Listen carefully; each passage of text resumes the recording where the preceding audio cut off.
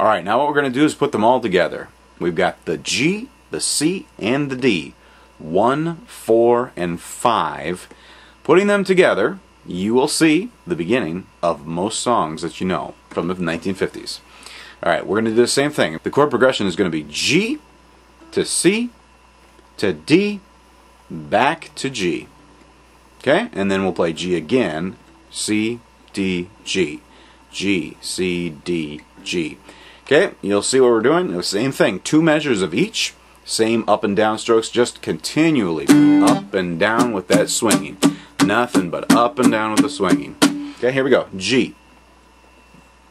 Find your fingers.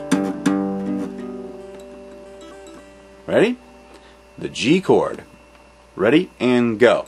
1 and 2 and 3 and 4 and 5 and 6 and 7 and 8 and switch. 2, 3, 4, 5, 6, 7, 8.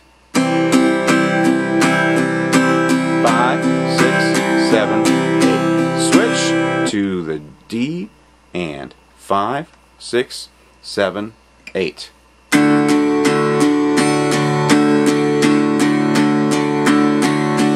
Switch 2, 3, 4, 5, 6, 7, 8.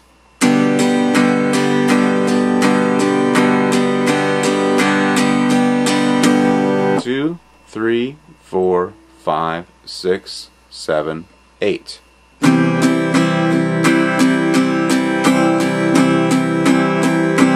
Switch 2, 3, 4, 5, 6, 7, 8.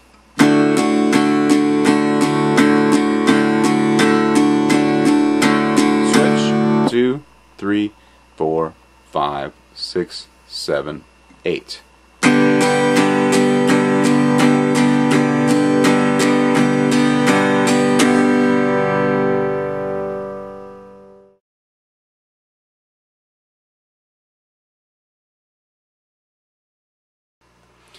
For tons more free information, lots of free guitar lessons, and a whole lot more, check out fastguitarlessons.com.